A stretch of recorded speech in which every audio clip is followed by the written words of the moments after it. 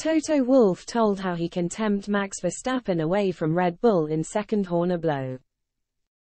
Sky Sports F1 commentator David Croft has informed Mercedes team principal Toto Wolff of the only way to convince Max Verstappen to leave Red Bull for the Silver Arrows.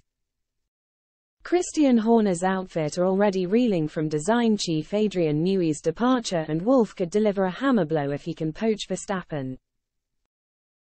The three-time world champion has a contract with Red Bull until 2028, but that deal contains a secret exit clause that allows him to leave if senior advisor Helmut Marko were to leave the team, ensuring that the Dutchman's options remain open.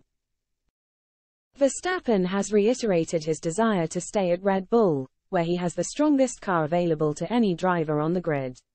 But Croft believes that with the new FIA regulations to be introduced in 2026, if Mercedes have a stronger engine than their rivals, then the Dutchman could be tempted to switch teams.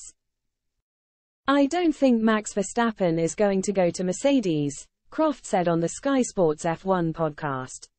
"I really don't see Max leaving, unless, and here's the caveat, unless he knows, and how he knows, I don't know how anyone knows, that the Mercedes engine in 2026 is going to be like in Mercedes engine in 2014. If he knows that, then he's going to want to go, but otherwise, why give up a winning thing? You know, Red Bull are a winning thing at the moment, and there are no guarantees from the outside that Mercedes will be that in 2026.